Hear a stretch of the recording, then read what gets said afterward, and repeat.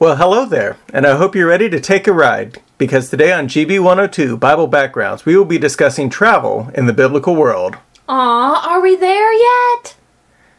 In particular, we will discuss the dangers of ancient Near Eastern travel and how roads and the major roadways of the Levant, and I do use that term highway or roadway very loosely, help to facilitate travel between the continents of Europe, Africa, and Asia. After that, we will discuss modes of transportation and the challenges and problems associated with long-distance travel. And finally, we will discuss cities and the role they played in Levant travel strategies.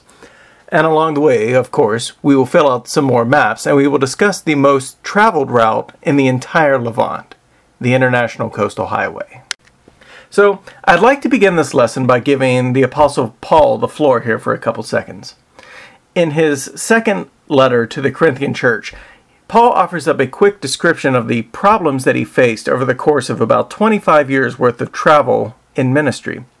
He says, quote, "I have been on many journeys many times, in dangers from rivers, in dangers from robbers, in dangers from my own countrymen, in dangers from the Gentiles, in dangers in the city, and in dangers in the wilderness, in dangers at sea, and in dangers from false brothers, in hard work and toil, and through many sleepless nights, in hunger and in thirst, many times without food, in the cold and without enough clothing. And apart from all these other things, there is the daily pressure on me of my anxious concern for all of the churches." Unquote. And from this quick description, I want you to walk away with two initial impressions. The first impression is that travel in the ancient world was dangerous. More likely, it was highly dangerous. And the second impression I want to get across is that the gospel message that Paul preached was also dangerous and a very serious threat to both the Jewish and Gentile status quo of the time. So, to further help you set the stage, I want you to imagine for a second that you are taking a 150-mile car trip with me.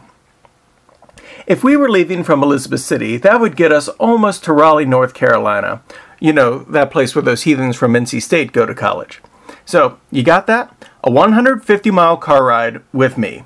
We'll take my car, of course, because I want us to travel in economy class style. Now, if you're used to travel like I am, you're probably expecting certain things to happen on this trip. For starters, you're probably expecting we will take the main roads. We'll probably take things like Route 17 or another limited access highway like Route 64 with its nice smooth roads and clearly marked exits. We would also expect that these roads to be well maintained so that even in winter they would be fairly pothole free and they'd be relatively clear of snow and debris.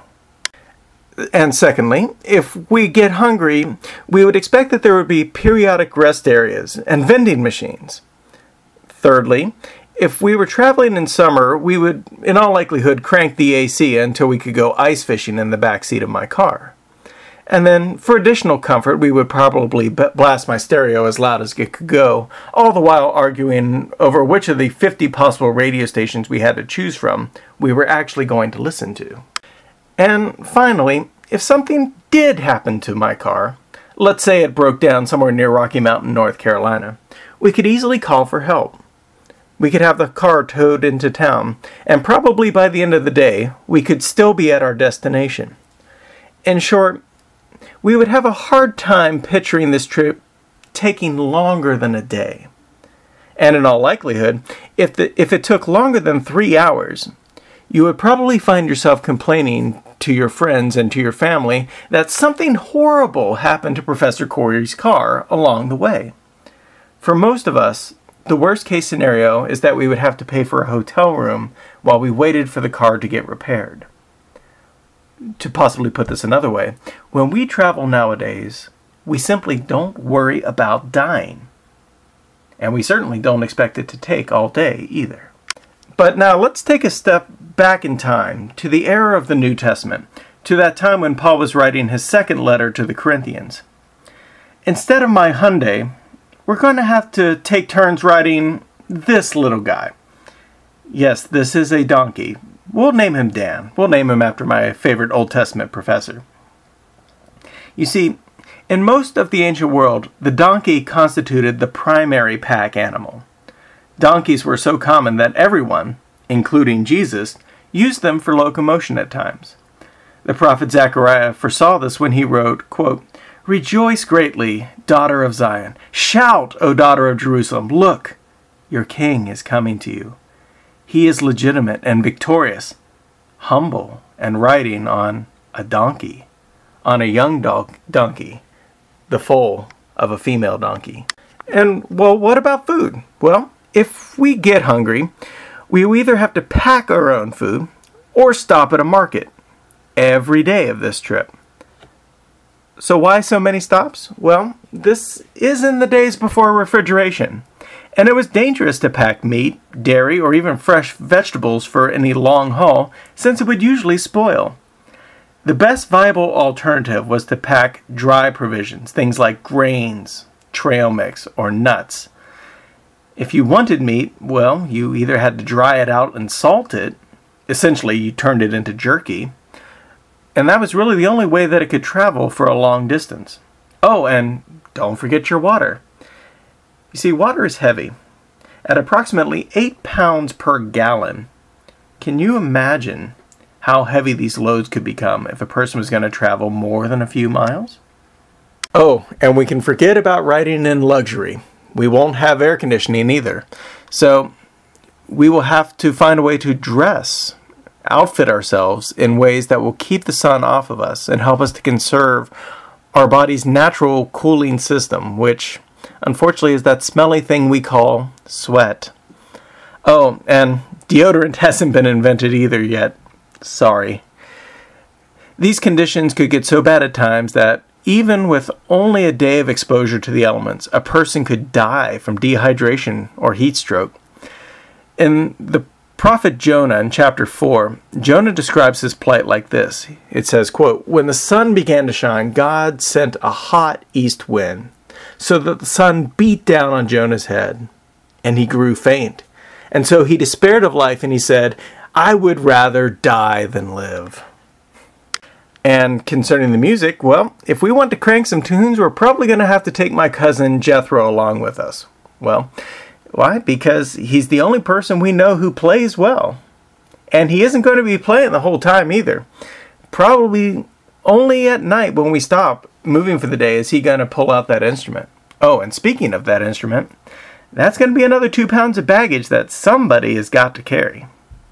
So, all totaled up, a traveling group with musicians required quite a bit of organizational talent. In the book of 1 Chronicles, it records such a caravan that David created when he delivered the Ark of God to Jerusalem. It reads like this, quote, "David told the leaders of the Levites to appoint some of their relatives as musicians. They were to play various instruments, including stringed instruments and cymbals, and to sing loudly and joyfully. All of the Levites carrying the ark, the musicians, and Kenaiah was their supervisor of transport and the supervisor of the musicians. David also wore the linen ephod. All Israel brought up the ark of the Lord's covenant. They were shouting and blowing trumpets, sounding cymbals, and playing stringed instruments." But notice, there's Kenaiah in the background. In order to move these people, it had to require basically someone to supervise this travel plan. And finally, what if we run into some unforeseen complications?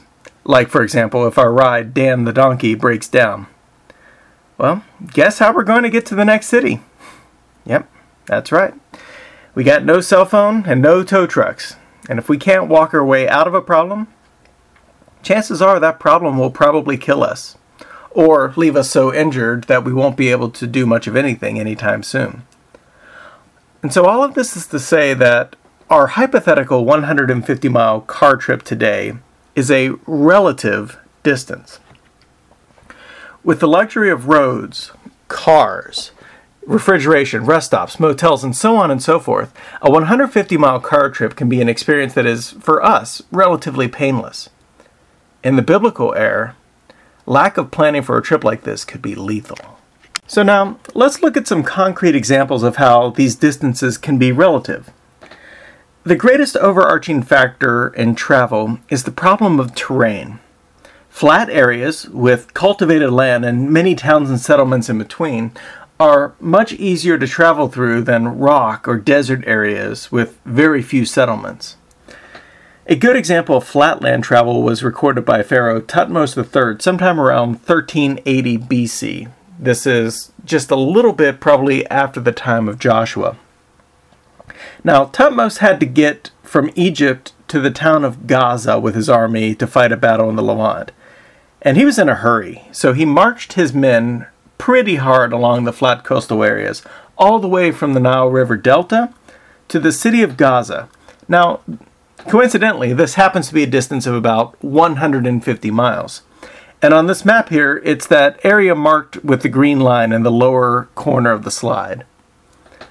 All told, they made this forced march in about 10 days and still had adequate time for sleep and rest before joining this pitched battle. Now, let's scan ahead a bit for another example.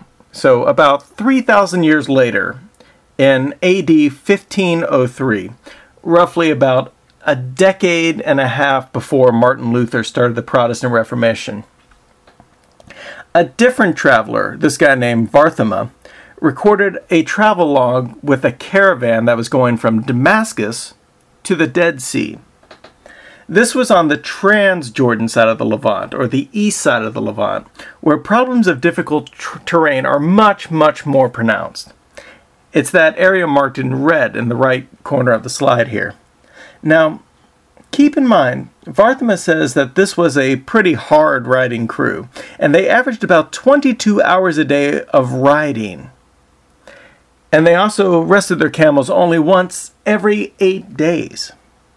Now, this crew managed to make the 150-mile trek from Damascus to the Dead Sea in about 12 days.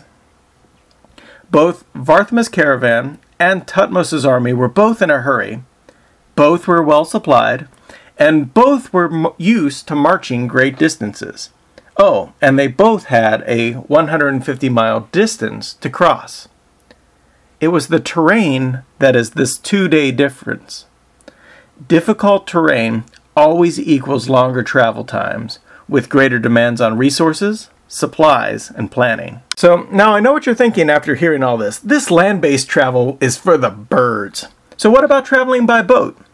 Well, sea travel is a double-edged sword in the biblical times as well.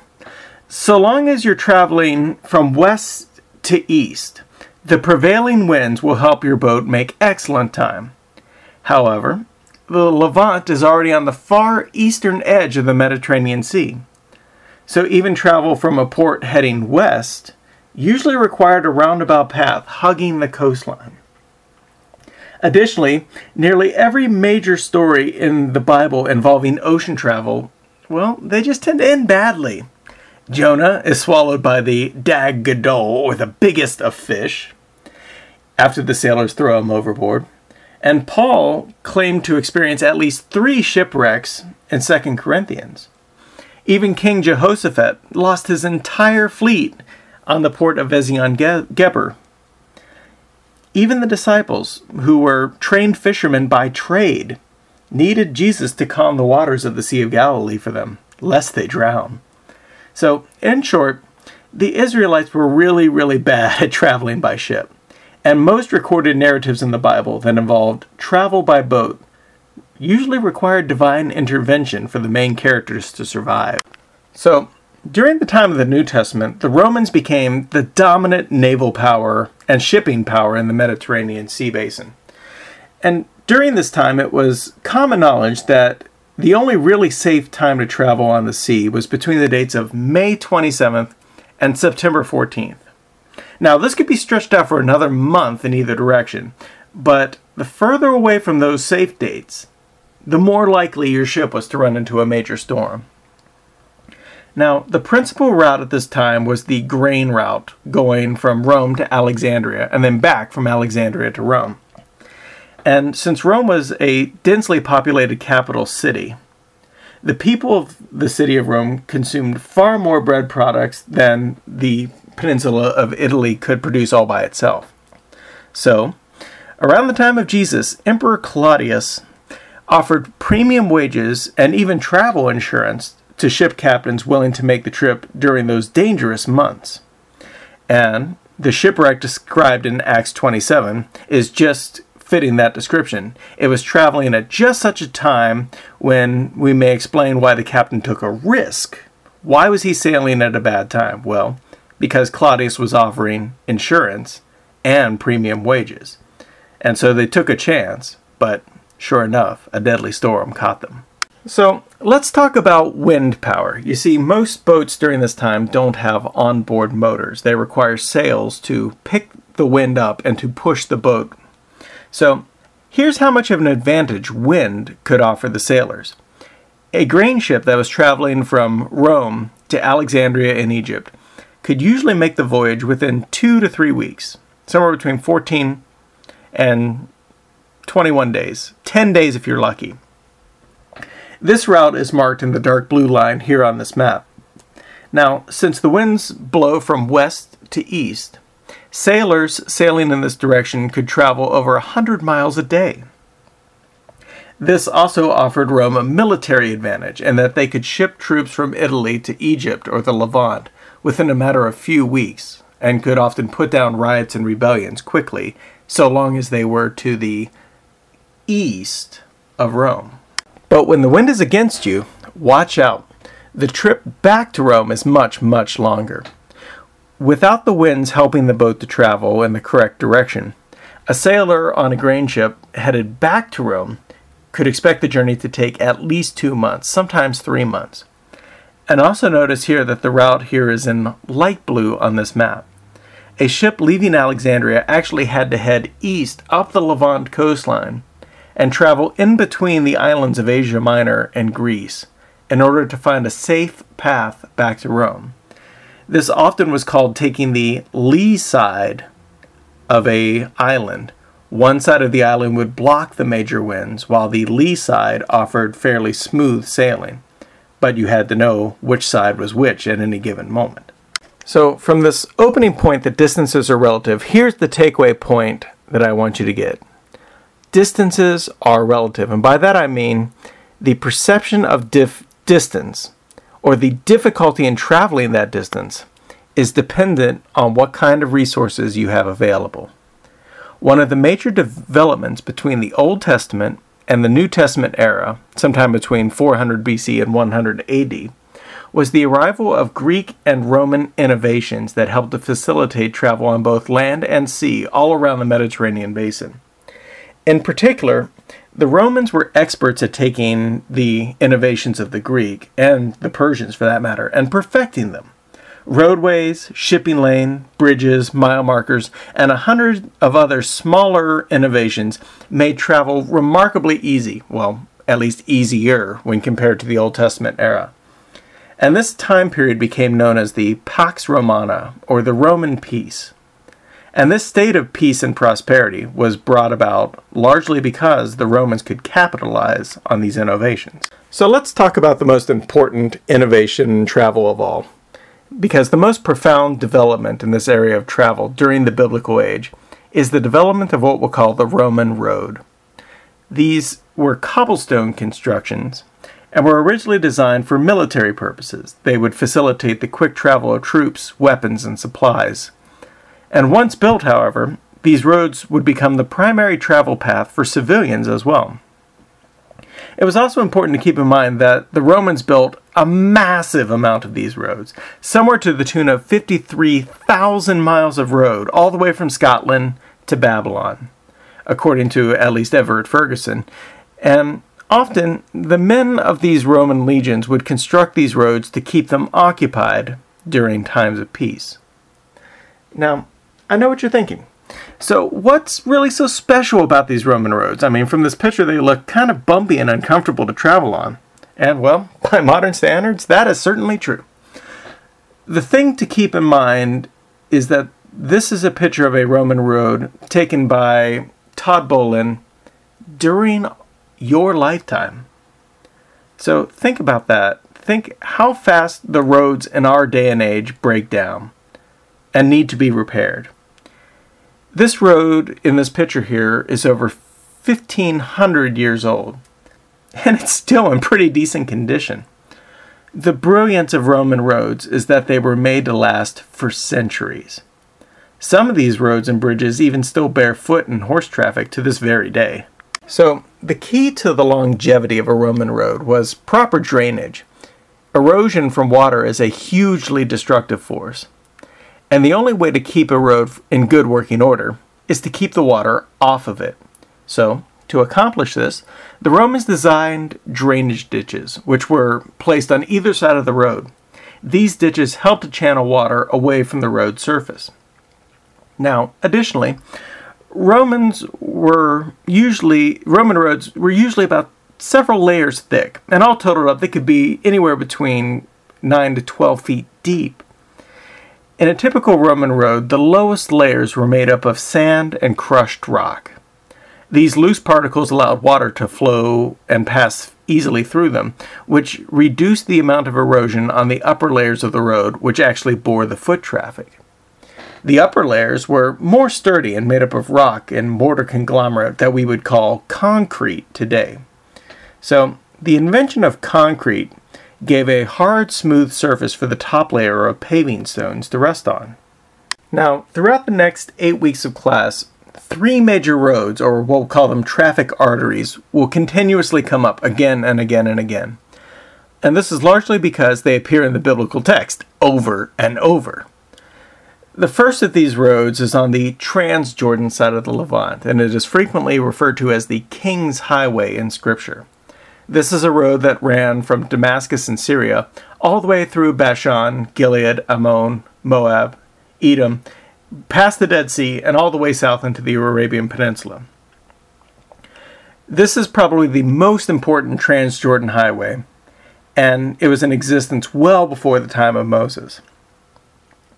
Now, on the Cisjordan side of the Levant, we're going to find 2 major roads. The Via Maris, or Way of the Sea, hugged the Levant coastline all the way from Caesarea by the sea, all the way up through Sidon, Tyre, Byblos, Ugart, before finally ending up in Antioch, all the way up in Syria, along the Orontes River. And often in your Bibles today, this is simply a road that's called the Way by the Sea, which is a simple English translation for the Latin phrase, again, Via Maris. But finally, the most important road for our study that is referred to in your textbooks as either the International Coastal Highway. Some atlases call it the Great Trunk Road as well. But this highway is the primary road connecting Africa to Asia. And this Cisjordan highway runs all the way from Egypt all the way to Babylon. Now, in this lecture, we will be looking at the southern section of this road, which is in the Levant, which connected all of the major Philistine cities together. Some Bible atlases may confuse the Via Maris and the International Coastal Highway, but currently the scholarly consensus, at least nowadays, is that they are in fact 2 very different roads. The Via Maris went into Phoenician territory along the coast, while the International Coastal Highway connected all of the northern Israeli cities and Galilee with Aram and Syria and Damascus. Now, since I've just thrown a whole bunch of names at you, let's try to give a map that will help to put some of those names in a more concrete form in your mind. So, this map here on the left is a highly detailed Levant elevation map, and it's produced by Aurora Productions. The different colors that you see here indicate where there's a substantial increase in elevation. So for every 500 feet above sea level, this map changes colors. And today we want to look at the southern route of the International Coastal Highway. So let's focus on the flat green area in the south, which we will call the Philistine Plain. See it?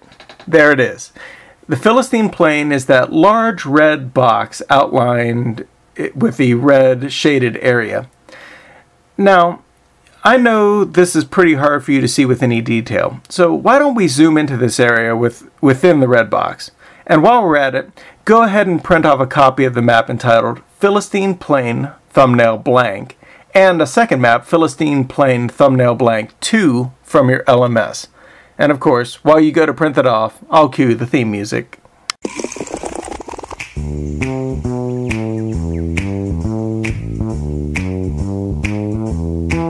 If there's a place you gotta go, I'm the one you need to know. I'm the map. I'm the map, I'm the map. If there's a place you gotta get, I can get you there, I bet. I'm the map.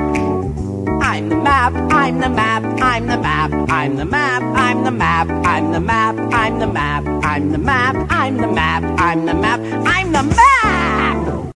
Ah, there we go. Now that we've zoomed in, we can start to see things like city names, roads, and valleys and rivers have all been marked on this map. This map in particular is keyed to the New Testament, so that the cities that are listed on this map show the names and the places as they were known during the time of Jesus. However, some of the cities that were destroyed before the New Testament era are also important, and we'll need to discuss them. So we will need to make sure that we know where they are as well. Now, I know you're thinking, my maps that I printed off don't look like that, they look like this. And again, you're right. This thumbnail map, the first map I ask you to print, is marked to the exact same scale and proportions as the Aurora map. Now, when it comes time for a quiz, your test will have a blank map like this, and it won't have any of the cities labeled. And so you will have to identify cities, rivers, or any number of geographical points of interest that we discuss here in today's lecture. Now, don't worry. I won't be wasting your time making you memorize things that won't help you read the Bible better. If we identify a city, it is because it is a major location that shows up in the biblical text. Now, in a few cases, the city is famous for showing Bible scholars a facet of the Bible or the biblical world in a greater detail. But in either case, know that these cities will help you understand the land of the Bible better. So make sure to study these maps and look them over more than once. So now, pull up that second thumbnail map here for a second, the one that is somewhat transparent, that allows you to see the Aurora map slightly beneath all of the sketch drawings that I've provided. This will help you see where the major boundaries are. Alright, now that you've got that, let's mark the living daylights out of this map. So, first up, let's define the borders of the Philistine plain. The plain itself is right there in the middle of the map, so I've marked it Philistine Plain. To the west of that, we have the Mediterranean Sea, and it's all wavy and marked in blue. To the north is the coastal plain, also known as the Plain of Sharon. To the east is the Judean Shephelah. To the south is the Negev, which is simply the Hebrew word for the south. These are the four principal borders of the land of the Philistine, so please pause the presentation and mark your map as I've shown you here. Mediterranean Sea to the west, coastal plain to the north, the Shephelah to the east, the Negev in the south. So now let's mark some waterways. The major dividing point between the Philistine plain and the plain of Sharon, or the coastal plain, is the Yarkon River. Go ahead and mark a little blue line there along the dotted line at the top. Likewise, the southern border of the Philistine plain and the Negev is a small perennial stream which is known as the Wadi Besor. Now, this word wadi is an Aramaic translation of the Hebrew word nachal, which is used to designate a river that only flows during the rainy season. And this means that during the rainy season, the Wadi Besor is a barrier to travel. It's a water barrier. You have to ford it. While during the dry season, it's a dry creek bed, and it really only poses as a ditch that needs to be crossed. So let's shift gears here and label the major cities. In particular, there's 5 cities that form the major urban centers of the people known as the Philistines, at least according to 1 Samuel 6:17. And scholars today refer to these cities as the Philistine Pentapolis. This name is a compound word. It comes from the Greek words penta, which means 5, and polis, which means city, or the 5 cities. The Philistines were a highly advanced people group during the time of the Judges and the early monarchy period of Israel, between the ages of 1200 and 850 BC. Many believe that the Philistines were the first group in this area to wield iron weapons, and this gave them a technological advantage and the wherewithal to control the southern plains. Now, notice that green line that I have connecting the cities of Gaza, or Aza, Ascalon, and Ashdod. That is the International Coastal Highway.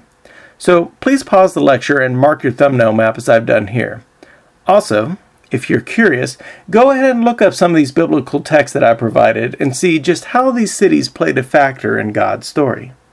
Now, in addition to the Philistine Pentapolis, there are a few other border cities in this region that I would like you to mark as well. These border towns served often for a theater for battle between the Philistines and the Israelites. These were the more contested areas between the Philistine lands and the lands of their adversaries. So go ahead and mark them as I have pictured here. And finally, let's mark one more major road that will come up frequently in our class. This road is marked in green, and it's known as the Central Ridge Route. This road connected Hebron with Jerusalem, and it continues to the north along the ridge line. And eventually, this road will meet up with the International Coastal Highway in a large town called Megiddo. But we'll discuss that more in a moment. So, you all done? How did you do? When you're finished with your map, it should look something like I've shown here on the slide. So feel free to trace some of the lesser roads as well if you like. Keep this particular slide in mind, because if it's on this map, it could be on a quiz. So, to conclude on the Philistine Plain, here are some summary points I would like for you to remember. The first is that the Philistine Place is a place for transit. The International Coastal Highway connects with most of the major cities of the Philistine Pentapolis. Trade goods, armies, and merchants traveled up and down this road, and the Philistines became quite wealthy and technologically advanced in the process. And this made them Israel's most formidable enemy during the period of the early monarchy. Now, the second idea I'd like to communicate about this place is that the Philistine Plain is a sandy place.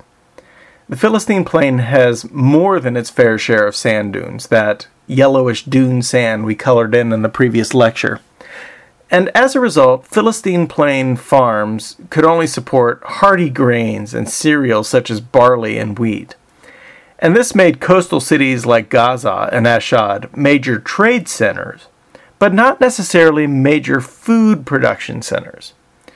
And this also meant that the Philistines needed to frequently supplement their food. And where would they get it? Well, they'd either get it by taxing caravans that came through the highway, or by raiding the caravans that came through the highways.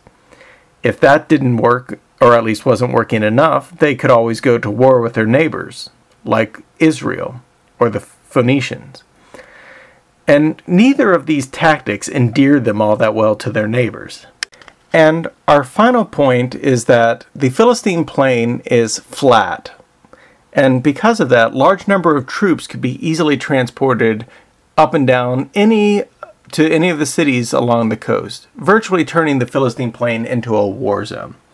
The Philistines, the Israelites, the Egyptians, the Babylonians, the Persians, the Greeks, and even the Romans fought numerous battles so that they could control this important section of the world. Now, when Israel first came to the Promised Land after the Exodus, God purposely took them the long way around, so that they would not become disenchanted by fighting many battles with the Philistines along the coast.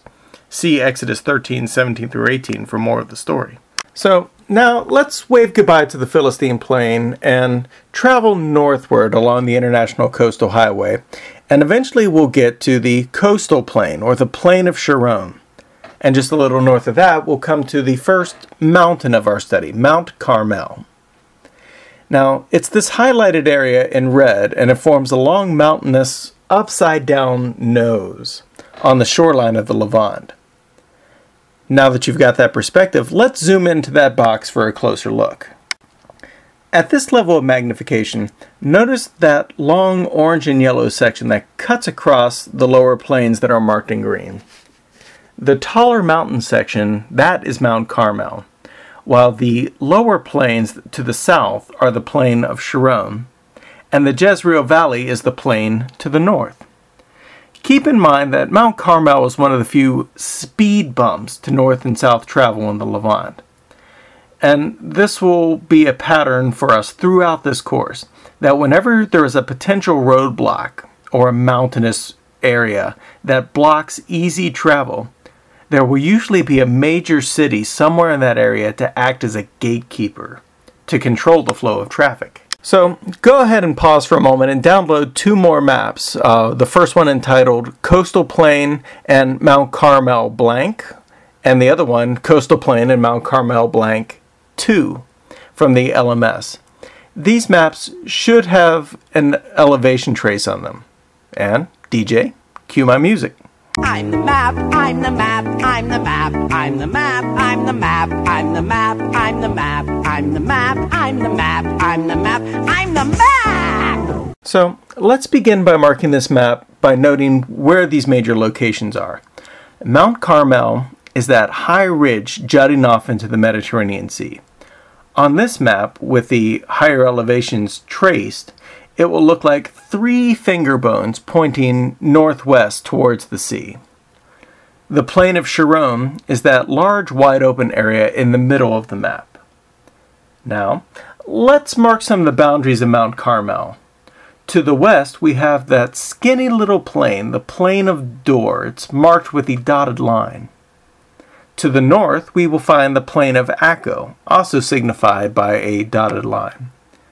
To the east, we will find an open alluvial plain known as the Jezreel Valley.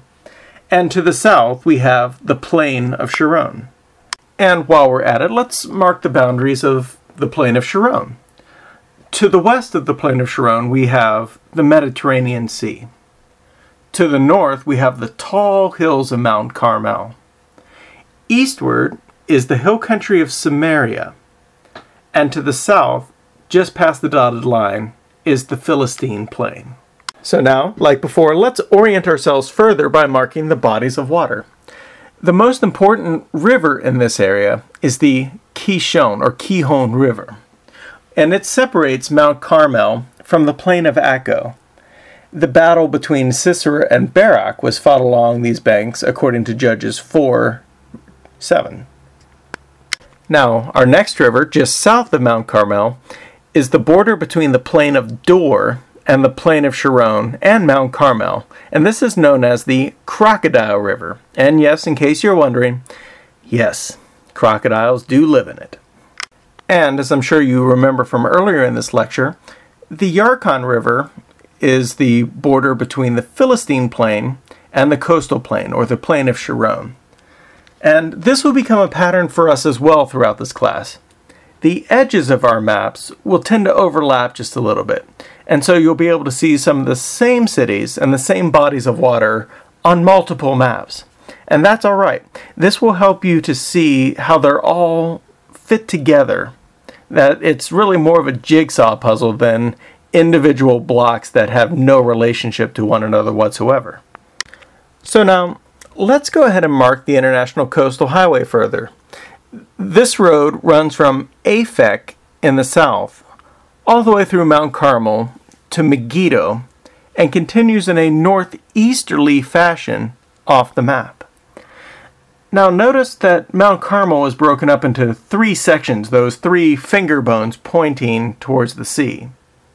And the International Coastal Highway runs between the 2 southern sections.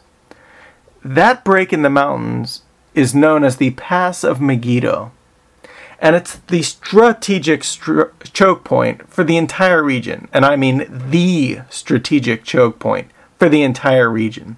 In fact, the Egyptian pharaoh we saw earlier, Thutmose III, he once commented that if you can control this pass, and you can control Megiddo, it is virtually the same as having access and control to over 1,000 other villages. And we also need to mark the Central Ridge route, just like we did on our previous map. Now this route runs from Megiddo through the town of Ibleam, and then it continues south and upwards through the hill country of Samaria, climbing as it goes. And so now that you've got the roads, let's go ahead and mark the rest of our major cities. You should already have Megiddo, Aphek, and Ibleam marked. But now we want to add the cities of Caesarea Maritima, or Caesarea by the sea, over there by the coast, and Dor, which is coincidentally in the plain of Dor. Likewise, we have Yokneam, which is in that third pass through Mount Carmel. And again, go ahead and look up some of these scripture references for these cities and note that many battles are fought near Megiddo. And many of Israel's kings died there as well. So now that we're done, your finished map should look something like this. You also want to go ahead and connect the other cities together with these roads as well. Also note that this map has a road running from Caesarea Maritima all the way through Dor, and it hugs the coast around Mount Carmel. This is the other major road we're going to discuss. This is the Via Maris. And it will become a major highway during the New Testament era. But we will study it on a few other maps, so just kind of take note of it. But for now, our main roads are the International Coastal Highway and the Central Ridge Route, both marked in green.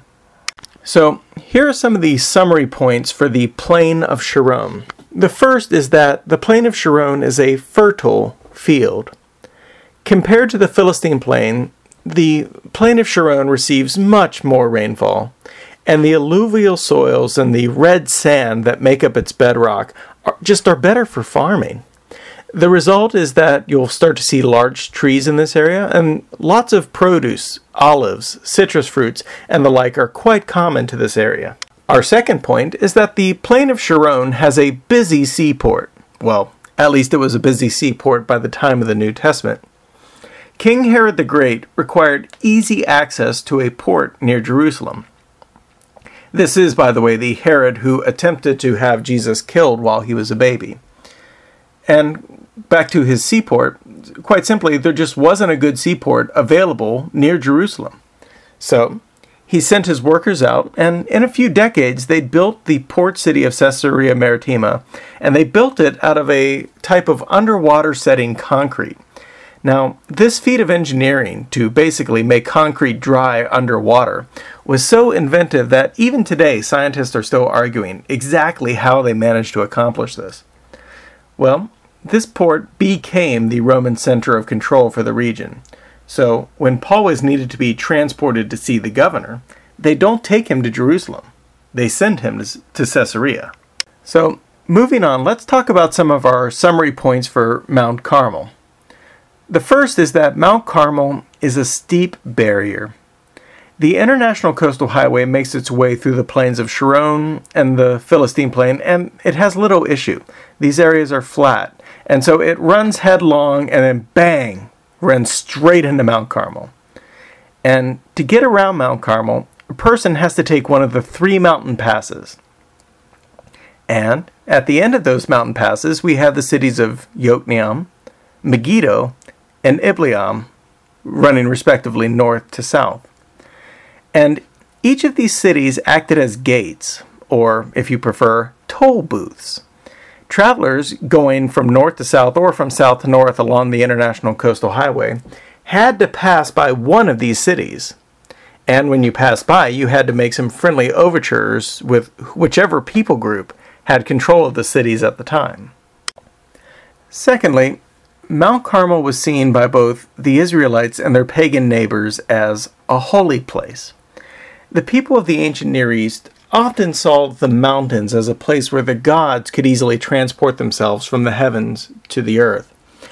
And frequently they would build special altars or high places on the tops of mountains. Now, when the prophet Elijah challenged the prophets of Baal to a contest in 1 Kings chapter 18, he chose the high place at the top of Mount Carmel for the site of this competition. And it was no wonder both the Israelites and the Phoenicians saw this area as a holy place. And lastly, because the International Coastal Highway runs through Mount Carmel, nearly every nation in the world at the time wanted to control the pass and the city of Megiddo. And for nearly 5,000 years, countries have been battling for control of this area. And the result is that the city of Megiddo has been destroyed and rebuilt multiple times. See, in the picture on this slide, you can view the ruins of Megiddo as they stand today. And notice that the ruins rest atop of a hill, or a tell, that looks like a multi-layered cake with a few slices having already been taken out of it. For most of our cities or sites in the Levant, this is going to be the pattern. When a city is destroyed and it's often burnt to the ground, the area itself is still a decent place to put a city. And so what will happen is the new rulers of the area will often just pile dirt on top of the town they've just burnt to the ground, and they'll build a brand new town right on top of the remains. Now, you add up a few thousand years of repeating this over and over again, and cities like Megiddo will become hills that will literally tower over the neighboring countryside.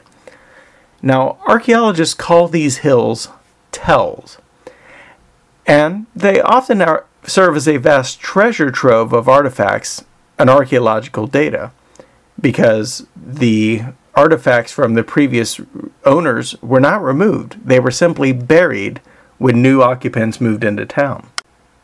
Now, by the New Testament times, the hill of Megiddo, or in Hebrew they call it Har Megiddo, it began to be called Armageddon by the Greek-speaking population.